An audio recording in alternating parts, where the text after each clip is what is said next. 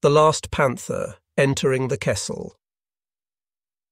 In the spring of 1945, the war that we had provoked with such ambition was closing on us like a trap. In January of that year, I was the driver of a Tiger I Panzer in our defence of the River Oder. In February, my battalion was smashed apart and my commander, Hellman, was burned to death in his turret. By April, in the intense reorganisations required by our collapse, I was made commander of my own Panzer with the 21st Panzer Division, part of the great German 9th Army.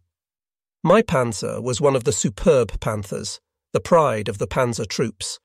My rank was now Feldwebel, sergeant, and I commanded a crew of teenagers who looked up to me as if I was a veteran at the age of 20.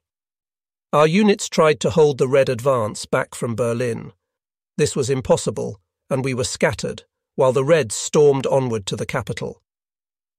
In the last week of April, the trap was shut. The Red forces encircled our entire 9th Army south of Berlin and shut us into a zone of forests where we could only conceal our vehicles and wait for orders. The hiding was a torment. We sat in our panzers and sweated. Inside the Russian encirclement, inside a pine forest, inside a 48 tons Panther. That was when I realised how completely caught I was. Crouched on the commander's chair in the turret, sweat pouring down my back and my heart thumping like a jackhammer. The shadows of Russian bombers were flickering through the pine branches overhead, and the sound of the Russian artillery was loud even through the Panther's armour plate.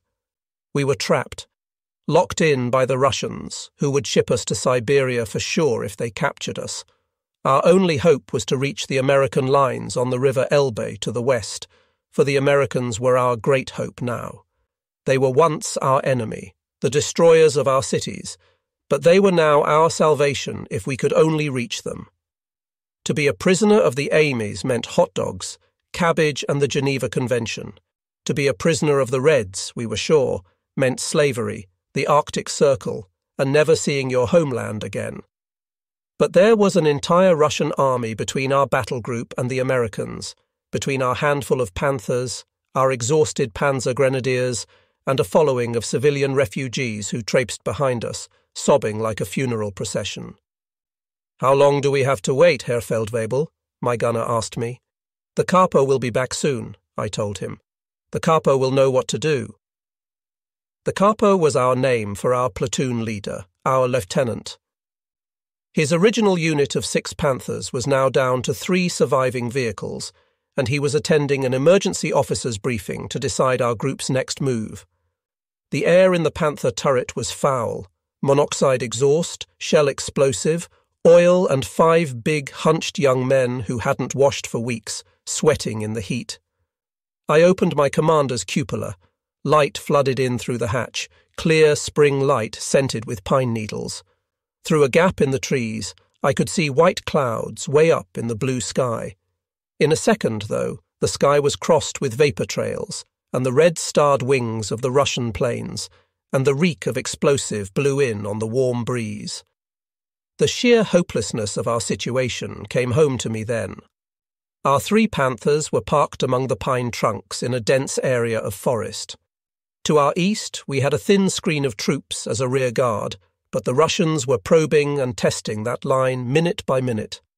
The sound of their tank engines rose and fell on the breeze, and we could hear the exchanges of fire between our boys and the Russian infantry who rode on the Red Panzers.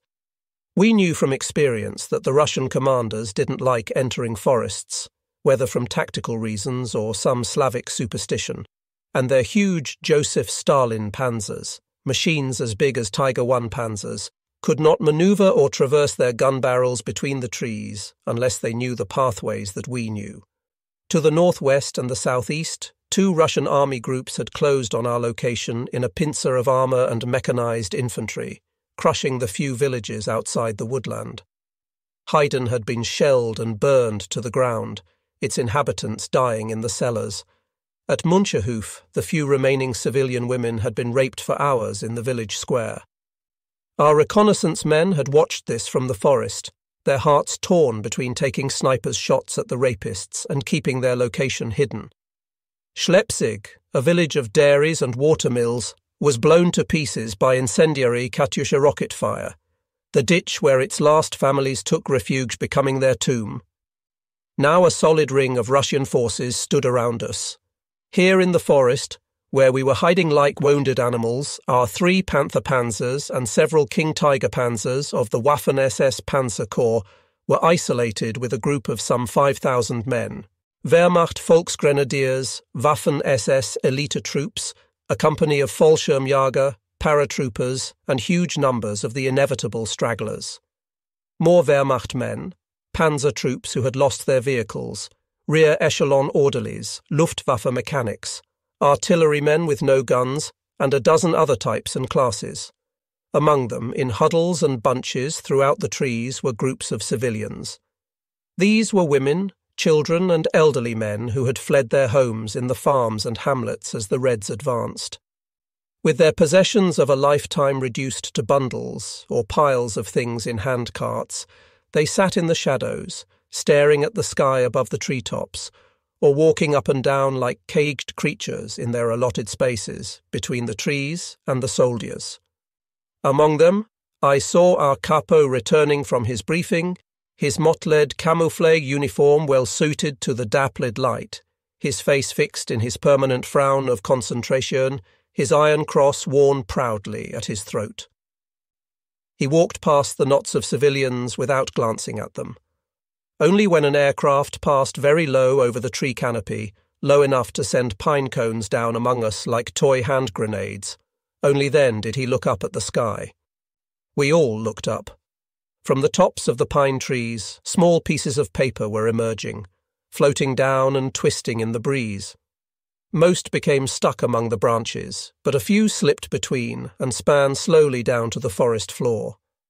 I grabbed one as it fluttered across the turret and looked at it. It was a leaflet in neat printed German, Reich Forces. Your position is surrounded by our armies, and the end of the war is imminent. Do not waste more lives. Any soldier bringing this leaflet to the Russian lines will be treated well, and all civilians will be given food and shelter. We all know that the war is almost over. Why fight on for no purpose? Save yourselves. After nightfall, your safety cannot be guaranteed. The leaflet was grabbed from my hand by the capo, who scanned it, crouching on the Panther's engine deck, and then laughed. "Ah, so we'll be treated well?"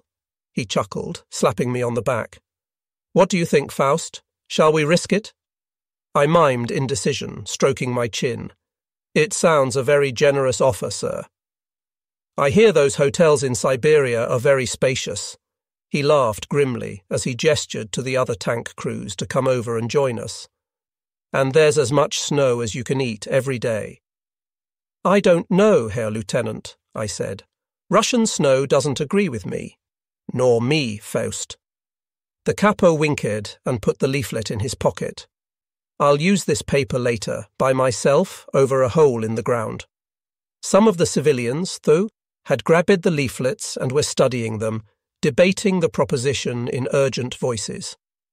The capo turned his back on them and gathered the 3 of our Panther crews, 15 men in all, at the rear of our Panther, where the big exhaust tubes stood at head height. "Very well," the capo said, surveying his men. "We're caught like rats in a sack here." The men nodded, knowing this was the truth. "And there's one thing in that Verdam leaflet which is true," the capo went on. "The war is coming to a close. We have to accept that fact, if we haven't already. After the war, Germany will still exist, and Germany will need men like us to rebuild, to make it strong again, and to look after the people. Germany will need us as much in the next few years as it has in the past 6 years, I can tell you that.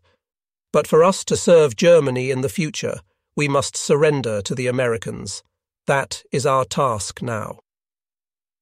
We Panzer crews glanced at each other. The war coming to an end, Germany to be occupied and then rebuilt. These were massive ideas and difficult to accept, but the capo kept us focused on more immediate concerns. In this part of the forest, we are just one of many encircled groups of the Ninth Army. All these groups must move west and assemble in the Spree forest. We will do so at first light. From the Spree, we will put our panzer forces together and break out to the west in one coordinated movement, spearheaded by our heaviest available armour. At the same time, the 12th Army will fight their way up from the river Elbe to meet us, and they will form a corridor through which our forces can move to the west and the Americans. The crews reacted instinctively, giving the capo a series of tactical questions. Who would lead the final breakout from the Spree forest? The King Tiger panzers of the SS Panzer Corps. They would be the sledgehammer, breaking the path open through the red lines. Who would be the rear guard when we broke out of the Spree forest? The remnants of the 32nd Panzer Division. They would hold off the Reds from the east while the escape corridor was opened. Supplies of ammunition. No more was available. Each Panther had 30 rounds remaining, half its standard amount. Fuel? There was no fuel available. Gasoline would have to be found from abandoned vehicles or supplies on the route west. The men nodded grimly.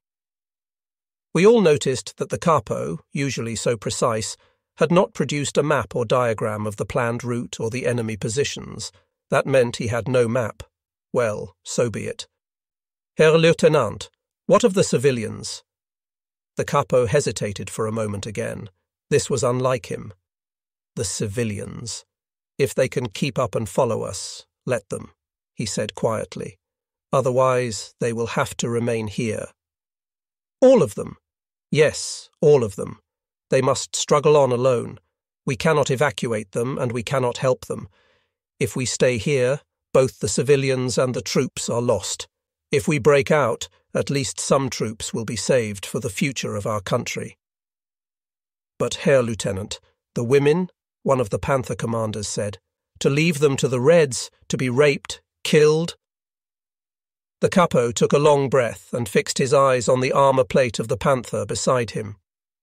We cannot help them, he repeated. This is a national tragedy. We are seeking to see some good from this disaster, from the events that have happened. This is our duty now. But, Herr Lieutenant, this is our duty. We will move at first light. In the spring dusk, the sound of fighting from the east was very clear. It was clear also to the civilians camped among us, the young mothers with children who sat pale and hunched over improvised stoves, while their kids scrabbled among the pine needles and earth. It was clear to the old men who stood staring at the stoves, sucking on pieces of stale bread from their haversacks. These civilians asked us no questions they could tell by the way we were preparing the panzers. Checking the engines over and sharing out the ammunition between the crews, they could tell that we were moving out. Up to now, we had moved slowly where possible, enabling the civilians to walk after us with their carts and bundles. Now we would be charging, making a wild dash for the Spree forest with the other battered remnants of the 9th Army, with no time to wait for the non-combatants. To reconnoitre the immediate route ahead for this breakout at dawn, I went forward with the capo on foot. We left the encampment and walked, with our MP40s in our hands, through a series of paths between the trees, remembering the route from previous scouting forays. The pines thinned, and we came within sight of the edge of the forest, where the trees gave way to a sandy plain dotted at intervals with craters, lakes, and areas of marsh. That was the way to the Spree forest and the west. It was an unpromising piece of terrain to advance across, open and soft, full of features which could bog a panzer down or leave it stranded to the red fire. The plain was strewn in places with wrecked vehicles, trucks, cars, and Hanomag half-tracks, which had attempted to cross it 2 days previously as the Russian pincers were closing on our forest hiding places. The capo and I went on foot further than we had been before, along the edge of the trees, where abandoned equipment, weapons and supplies showed where the final troops had tried to flee before the trap closed. There were many corpses along this way too. Many were Wehrmacht troops, hit by shell fire or by incendiaries that left the trees smouldering. The smell of ash, pine sap and human decay hung thick in the air here, untouched by the warm breeze. There were bodies, too, of civilians who had tried to dash across after the troops. One group of women had been pushing a handcart, and their shattered bodies lay among the pine cones, staring up at the branches. The quilts and bowls from their cart lay around them. After that, "My God!" said the capo. "What has happened here?" A small battle had taken place on the edge of the woodland, where a rough track led out into the plain. A section of German infantry was lying dead in the burned-out shell of their truck. Behind them, another group of women lay dead, but these women had been stripped, their naked bodies bearing witness to the violation they had endured in their final moments. Each had a bullet hole in her forehead, 5 bodies in all, 5 shots to the forehead. "This is what awaits our civilians," the capo muttered, "and yet we can't bring them with us." We ducked into the shadows as a pair of Soviet fighters raced over the tree line. The planes strafed the open plain for no evident reason, their cannon fire ripping through the abandoned vehicles there, setting some alight in spouts of flame.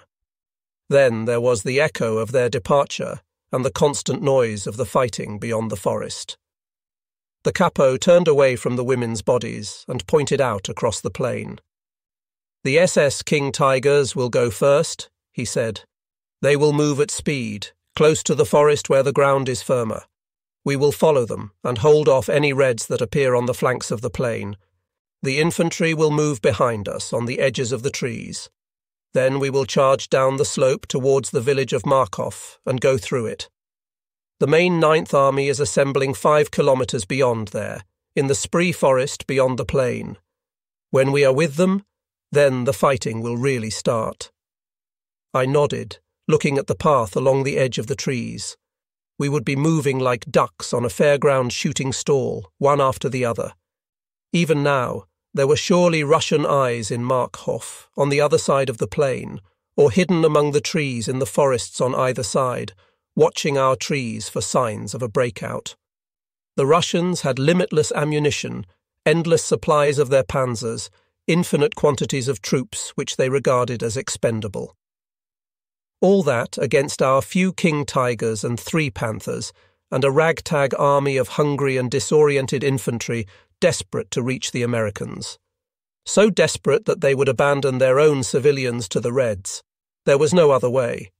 Dusk was gathering, and as we went back to the encampment, the horizon beyond the plain was illuminated by tall columns of flame, stretching to a great height under the stars. We guessed these were the remains of one of our transport columns that had been caught on the other side of the open ground. How many trucks, panzers and wagons would have to burn to create such a pillar of fire? Closer at hand, the sky was lit by flares as the Russians tried to illuminate the forest. One parachute flare drifted down on top of us, its white magnesium setting the pine branches alight and turning the whole area to daylight until we scrambled away from its glare, back into our hiding place deep in the trees. Although no lights or fires were visible, it seemed that the whole forest was awake in the twilight and working like devils. We passed shadowy areas where we knew the Waffen-SS King Tiger Panzers were concealed under piles of branches, and we heard sounds of these branches being thrown aside, and the mighty engine's trial started. In other areas, our infantry were readying themselves for the first light. Nobody was sleeping, how could they, knowing what the morning would bring? Among them, the cries of civilian children and their mothers reminded us of the imminent fate of these compatriots as soon as the Reds moved into the forest. I put that out of my mind and went back to my Panther. My crew were good soldiers. In the last daylight, they were cleaning out the Panther's long gun barrel, using the 6-meter-long rods to drag a wad of cloth down the barrel, using a new wad each time until the cloth passed down the tube clean. This scoured the rifled bore clean of explosive residue, ensuring the gun would fire accurately and without warping. We also checked over the tracks, the lubrication points inside the turret, the hydraulics and the oil filters above the engine. Then we sat inside the Panther, myself, my gunner and our loader on our perches in the turret, the radio man at his machine gun point in the hull, and the driver beside him at the controls. Were we sleeping? or were we awake and thinking of the morning's battle to come? I did both, moving between sleep and thought, as flashes and explosions lit up the glass of my cupola periscopes. At first light, the civilians stood to watch us go. Grey, spectral figures in their shawls and blankets, the children clinging to the women's knees. Some began to form up behind us as we started our engines. The Panther's exhausts sent up sparks into the air, lighting the civilians in flickering red and orange. I had my last sight of them from the cupola, a phalanx of these forms, stumbling and running after us as the Panthers swayed between the trees towards the plain. Then the infantry came out to follow us. In a few seconds, huge groups of our infantry emerged behind us from every shadow and gap in the trees, swarming in the dust and fumes we threw out, knocking aside the few women who could still keep up, and finally blotting out the last of the civilians behind a solid wall of ragged grey and blue uniforms. In the dawn light, they were unshaven, haggard, their eyes filled with blank determination. The civilians, left in their wake, were on their own now. The dash to the Spree forest was beginning. My Panther turret was humid, filled with fumes and the roar of the Maybach engine through the crew compartment wall. We moved at walking pace between the trees, following an old forestry track lined with the hulks of abandoned vehicles, felled trees, wounded men unable to walk who looked hopelessly for help, and at every moment more and more of our infantry were emerging from the depths of the forest, ready to join the escape route to the west. As we neared the edge of the trees, close to where I had patrolled with the capo in the dusk, we came on a phenomenal sight. 2 of our massive King Tiger Panzers were already in position to make the first bid to leave the forest. Almost 1.5 times the weight of my Panther, they towered over the narrow path, belching exhaust fumes, their mottled camouflage well adapted to the light and shade conditions. Their ultra-long 80 mm gun barrels projected to the west, away from the density of trees with such a long barrel. The danger was that it would hit the trees as the vehicle manoeuvred. The commanders were visible in the turret cupolas, their faces blank, betraying no emotion at all. As they saw us, they waited barely a few seconds more, and then the Tigers shook and moved towards the plain. The air behind them quivered with the heat of their exhaust, and their tracks threw out branches and clods of earth as the massive steel treads bit the earth. On the edge of the forest, a squad of engineers were at work cutting down a handful of remaining trees with axes, the final trees that screened the interior of the woods and prevented vehicles exiting or entering. One by one the trees toppled, and as the last one fell, the 2 Tigers crushed it under their tracks as they advanced over the debris. Smashing aside the carcasses of burned-out trucks, the 2 Tigers moved out to the edge of the plain. Behind them, another King Tiger emerged from the depths between the trees, its sloping front plate and long, slim turret draped with foliage. It misjudged the narrow passage between the trees and had to ram down a series of huge pines to reach the perimeter, wasting time and petrol and risking a damaged track in the process of destroying the trunks. Finally, in a hurricane of fumes, sparks, crashing trees and roaring engines, the King Tigers were out on the plain and advancing along the tree line towards the west. The Russians responded immediately. As our Panther manoeuvred up to the exit point, past the massed lines of infantry being held back by their officers, I put my forehead to the periscope and squinted along the tree line. I could see the last of the King Tigers ahead of us, blowing sparks in the grey light with its turret pointing left across the plain to the opposing side. In seconds, a flash of tracer struck it on the side of the turret, and a shell deflected off the angled side wall and span off into the trees, still glowing brightly. The Tiger rocked but kept moving, traversing its gun to aim at the possible origin of the shot. I ordered my gunner, who had control of the turret traverse through his foot pedals, to rotate our gun likewise. Through the aiming bracket on my cupola, I saw only a solid wall of shadowy trees, with mist hanging between them, betraying no sign of enemy activity. Then the tracer came again, and flashed across the plain towards the King Tiger.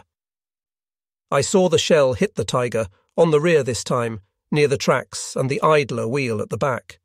This was a high-explosive round, and it burst in a white star. I saw the entire rear wheel of the Tiger, a metal disc that took 3 men to lift it fly off and tumble away over the grassland. The Tiger's track links fragmented and span out, and the whole 70 tons Panzer slewed around out of control to one side, blocking the way ahead in a spray of earth and stones as it came to a halt, its track hanging out behind it, quivering with the beat of the Panzer's engine. Those red gunners knew how to bring down a King Tiger in stages, not with armour-piercing rounds, but firstly by blowing the running gear off, leaving it stranded. I saw the origin of the shot, though, and called it out to my gunner, as he had control of the Panther's turret. In the trees, where the mist was dissipating, above a small lake of reeds there was the outline of a T-34 tank, wreathed in the smoke of its gun. On my order, our driver slowed and halted to give us firing stability. My gunner grunted as the Panther rocked and went still. Then he laid the shot with the hydraulic controls and fired. The tracer streaked out, and the Panther bucked gently as our muzzle brake and hydraulic dampers absorbed the gun's recoil. We moved again and approached the stranded King Tiger. Over in the trees, I saw that our shell had hit the T-34 because its frontal plate was emitting a dark smoke, and it was beginning to advance out of the tree line to shorten the range against us. Ahead, the damaged Tiger was firing at the T-34, its hull rocking as it discharged the shot. It fired again, and then again, and I realized that the crew were determined to fire all their ammunition before they relinquished the stricken vehicle.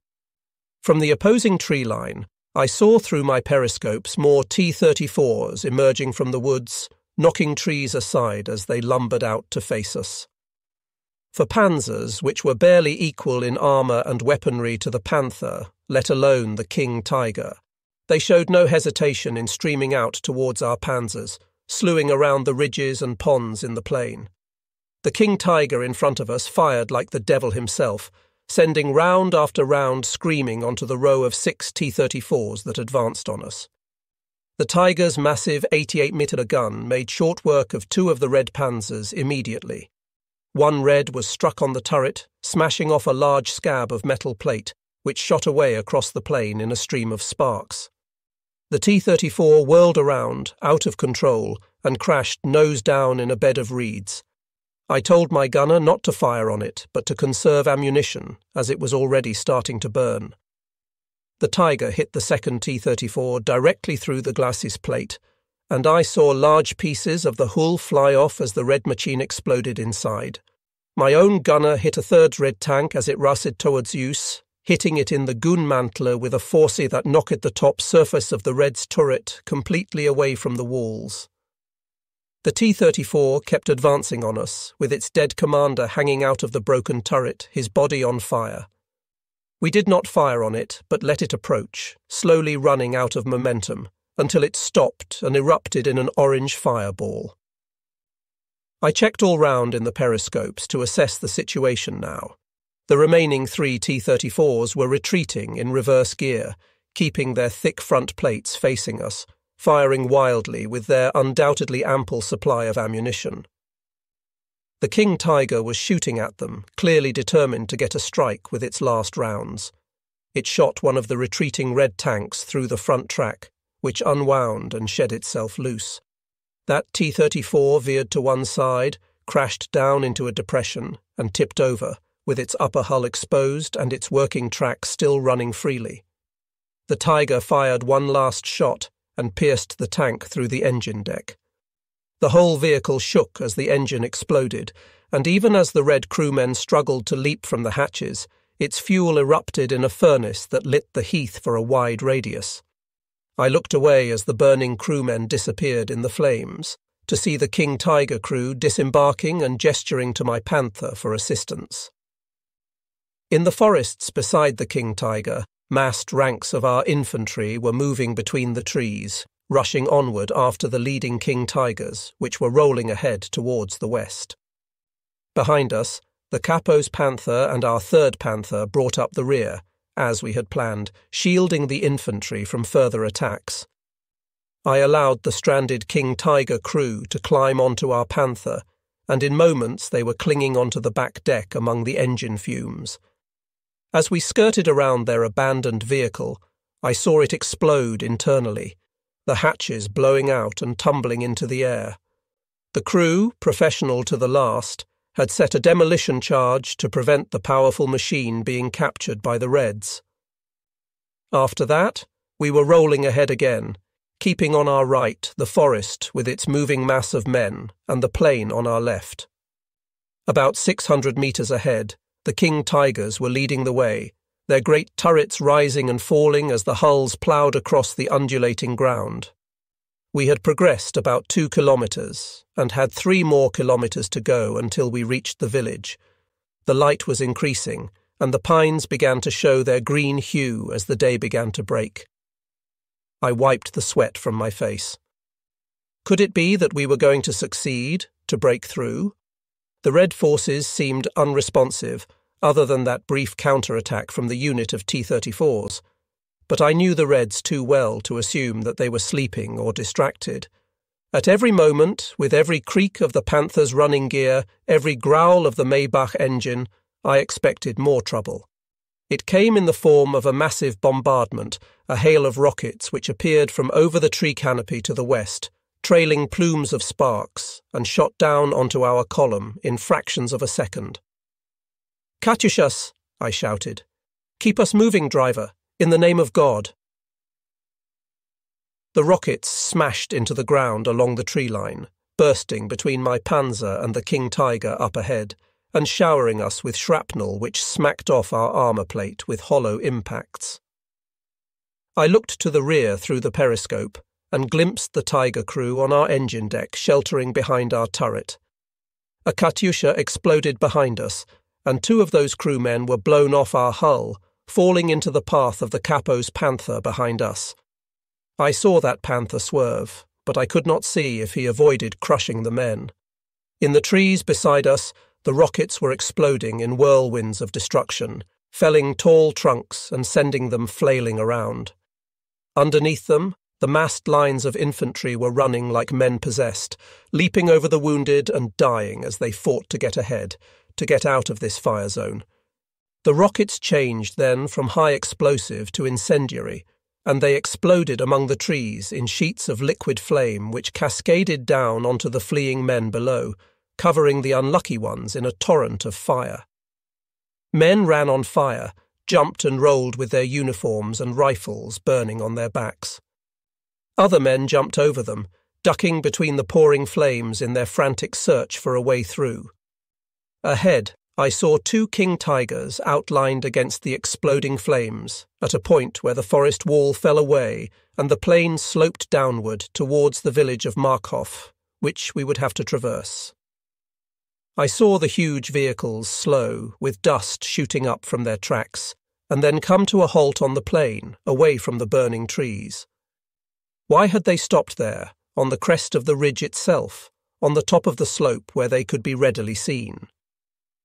With the Katyushas still bursting around us, we approached the King Tigers, and then came level with them, our Panther tipping over the crest of the ridge beside them, to face downwards. I could see immediately why even a King Tiger would halt when faced with that slope. The village of Markov itself was clearly visible, with flames rising from its outlying houses, its slender church spire pointing up through the smoke. The slope leading from us to the settlement rolled down at a gradual gradient for about 2 kilometres, the scrubland steaming with dew in the early warmth. This slope was absolutely alive with explosions. It was being bombarded with heavy artillery from the Red sectors, with shells big enough to scoop up chunks of earth the size of automobiles and throw them high into the air, disintegrating as they fell. The slope was strewn with abandoned and burned-out vehicles, the flotsam of our final elements who reached the west before the encirclement. As I watched, an abandoned 8-wheel armoured car was hit by a shell and thrown to the height of a house into the air, its tyres spinning off in all directions. For any vehicle to cross this zone of death was an invitation to destruction. The capo contacted me on the radio set, my wireless man connecting me through the headset. "We will have to go ahead," he shouted. "We cannot stop. See, the tigers are moving now." Yes, the two great king tigers were beginning their charge down the slope, their angled front plates set squarely in the direction of the village down there, with their long gun barrels pointing at the houses. "If we can take the village and the road through it," the capo shouted, "the infantry can get through. Follow the tigers." "My God," our gunner said suddenly. "My God, Herr Feldwebel, there are wounded down there." As we began to move onto the gradient, into the whirlwind of explosions, with shrapnel smashing into our armour plate, I saw that the gunner was correct. To one side of the slope, a series of trailers on rubber tyres were abandoned, some still hooked to trucks, others simply dumped in the open. These were metal box trailers of a type often used as ambulances, and from their open rear doors I could distinctly see wounded men arranged on tiers inside, some gesturing to us weakly. There were 5 of these trailers, with perhaps 50 or 60 wounded men in total. We approached one of these, accelerating and unable to halt or give assistance to the wounded. Our only hope of getting through was to keep moving and minimize our time in the open. As we passed the first trailer, it was rocked by a high-explosive shell which ripped the sides off and threw the wounded men still on their stretchers across the ground. There was no chance to swerve. Our Panther rolled over them without even a bump, crushing their stricken bodies where they lay. Our driver groaned and cursed as this happened, but there was no way to avoid the massacre. The other trailers that we passed were filled with the terrified faces of wounded men huddling together as the shells exploded around them, knowing that death could strike at any moment. Then we were past these doomed men and went charging down the slope, rearing and bouncing between the shell bursts, towards the village. In front of us, I saw the 2 king tigers moving like steamrollers down the incline, crushing flat the few vehicles that lay in their paths. One tiger completely crushed an empty staff car, and the gasoline left in it exploded in a puff of flames under the tiger's treads. The other tiger dipped down into a reed bed and came up streaming with mud and water, its momentum such that even the marshy ground could not hold it back. That tiger was hit by a shell which exploded on its flank, and its armoured track guards were blown away in a starburst of fire, but the Panzer did not slow for a second. As we raced behind the king tigers, I checked around for our other 2 Panthers. The capo, distinguished by his commander's extended radio aerial, was next to us, but our 3rd Panther was lagging behind, travelling more slowly. It had an engine problem, perhaps, or had taken a shell strike on the running gear. It slowed yet further, falling behind, and I had to turn my attention to the front again. We were approaching the village, and now we could see Russian PaK, anti-tank guns emplaced in earth embankments around the meadows at the edge. A PaK shell hit us on the front plate with a crash that jarred my teeth, and then another smashed into our turret close to my head, feeling like a blow to the temple.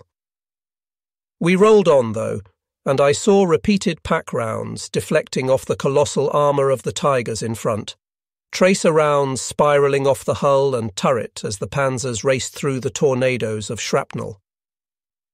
1 king. Tiger was hit by high explosive, but the round burst against the turret and did not damage the tracks. All of our Panzers were swaying, rising and falling now as we lurched over the uneven ground, and this wild movement made it harder, of course, for the red gunners to target any specific place on our structures. We were travelling at 30 kilometers per hour, bucking and swerving almost out of control, and in a few seconds the enemy PaK emplacements loomed up directly in front of us. There was no time to slow down and no need to do so. The king tigers crashed into the emplacements first, smashing the earth walls aside in a cloud of debris. I saw an entire red PaK crew turn and flee, but first their gun was chewed to pieces by the tigers' tracks, and then the men themselves were scythed down, first by machine gun fire from the Panzer, and the survivors by being trampled under the churning tracks themselves. I saw the tigers' track work run bright red with flesh, and then we ourselves were colliding with a PaK position and wreaking the same destruction. The entire barrel and wheels of a pack gun rose up in front of us as we broke open its emplacement, the gun revolving in the air as it was thrown to one side by the momentum of our tonnage. The red gunners, too, were smashed apart, with boots and helmets spinning around our turret as our driver slewed the machine to one side to hit another emplacement. This one caused us to rear up into the air, and I believe we were airborne for a short while, and then our entire weight came hurtling down on the gun underneath us. I heard and felt the red ammunition detonate under us, but by then we were beyond the emplacement and careering towards the houses of the village. I could see red troops running from us through the one main street, and others firing on us with small arms or hurling grenades.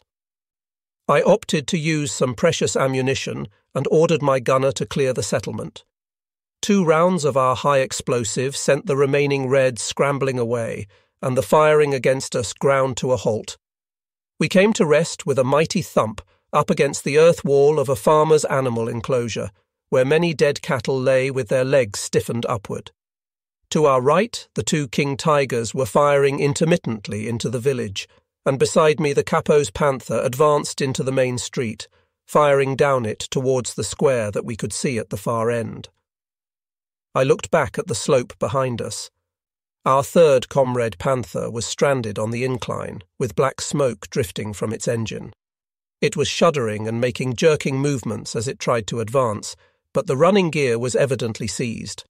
Behind it, a mass of German infantry were already surging, not in disciplined ranks, but in a mob of field grey, blue and camouflage uniforms, running each man for himself down the slope towards us, through the smoke of the bombardment still swirling in the air.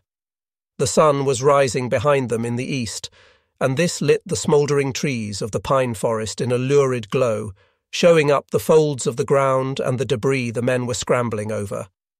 This frantic horde managed to cover 100 metres or so before the Katyusha rockets came down on them again. In the time we had charged down the hill, the Soviet rocket gunners had clearly recalibrated their launchers onto the slope, and now the high explosive and incendiary warheads came screaming in again, directly into the mass of charging infantry. The stranded Panther was hit first, even as the horde of infantry swarmed past it. With a colossal impact, the turret of the Panzer was blown completely off the hull, flinging the Panzer crew out into the charging mass of infantry, where they disappeared under the hundreds of boots. A second shell exploded among the running figures, and then another until I turned my eyes away from the carnage and the whirling, fragmented bodies. In front of us, I could make out through the dusty periscope glass the pasture before the village, the shattered houses, and the rear plate of the Capo's Panther as he traversed his turret left and right in the middle of the main street, probing for resistance. I saw a group of red soldiers slip out of a doorway on his right, clutching small packages which could only be anti-Panzer mines. My gunner saw them too, and fired a burst of MG from the coaxial gun. The Reds sprawled on the cobbles, their bodies rolling over as the bullets propelled them across the stones. On my left, the 2 massive king tigers rumbled up into the edges of the village, standing against the picturesque timbered buildings in stark outline. They progressed slowly around the edge of the settlement, using an unsurfaced road that ran beside the village through its water meadows. Even as my Panther began to enter the village, the German infantry were on our heels. Hundreds of our ragged, emaciated comrades began to pour off the slopes and run, walk or hobble after the king tigers, while some, those best armed and seemingly most alert, cautiously came in behind us to the village centre, fanning out along the frontages and sweeping the gardens for concealed enemy troops. In the main square, as the Capo's Panther and mine halted with our eyes on a row of Russian trucks that could be exploited for fuel, a handful of Red prisoners were dragged together, men who had been hiding in cellars or gardens, disarmed and reluctant to fight. We set them to work immediately, once we had ascertained that the trucks used gasoline and not diesel. The prisoners were put to work, using our hand pumps to siphon off the precious fuel from their trucks and transfer it to the 2 surviving Panthers. Several shells fell among the houses, blowing the roofs off and causing gable walls to collapse, but the bombardment seemed to be slackening in intensity, the Russian artillery perhaps not realizing that their men were no longer in control of the village. In this comparative lull, many German civilians emerged and began to gather around the Panthers, begging us to take them with us, away from the encircling Reds. "Our way forward is through the Spree forest to the west," the capo said to them. "That is a dangerous journey, and we cannot slow down for you." "Come inside here and see something," one old man said to us. "Come." While the Red prisoners were still pumping the fuel, the old man took the capo and myself into the largest building on the square, an ancient council chamber surmounted by an ornate weather vane. It took time for my eyes to adjust to the dim light inside, which was filtered through coloured glass windows. In this old council hall, on the wood floorboards polished by generations of villagers' feet, there was a row of young women, naked on the floor. Their bodies glowed a waxy colour in the faint light, among the wounds and splashes of blood that covered their bodies. From a ceiling beam, 2 men were hanging from nooses, their necks broken, their open eyes staring down at the corpses of their daughters, the man explained. They were made to watch this, and then they were hanged. Back outside, the capo allowed the civilians to climb onto the panzers. Then he took his Walther pistol, and when the Red soldiers had finished pumping the fuel, he took them to one side and shot them dead, in the back of the neck, one after the other against the council chamber wall. A circle of villagers, troops, and US Panzer crews watched this, and then we moved out of the settlement, towards the woodland beyond where we could see the king tigers halted under the first trees of the Spree forest, our objective. A throng of several hundred civilians followed our Panthers on foot into the woods. We went past the king tigers, and now it was we who led the way. The civilians proved helpful, one woman perched on my turret with a carbine slung over her shoulder, and pointed out to me the broadest tracks to take to enable us to reach the dense central part of the forest most quickly. As we moved out of sight of the village, I heard the scream of aero engines. A trio of Red aircraft, the type known as the Sturmovik, was racing over the village, strafing with cannon. I saw the remaining red-tiled roofs of the houses fracture in sparks, until, as we rounded a corner in the track and moved finally away, the whole village was enveloped in a whirlwind of smoke and ash. The Russians had realized that we had broken through, but what happened to Markov was behind us now, and we had to forget it. We were where we aimed to be, in the Spree forest itself, and now we had to move across it and break out to the west. "Well, we are in the Kessel," the capo said to me on the radio from his Panther. "We are Kessel Panzers now." A Kessel, a cauldron, a boiling pot. A Kessel is a pocket of troops who are surrounded but won't give up or surrender. A Kessel is a living, breathing stew of troops and civilians, of panzers, vehicles, horses and carts. We were part of the Kessel now,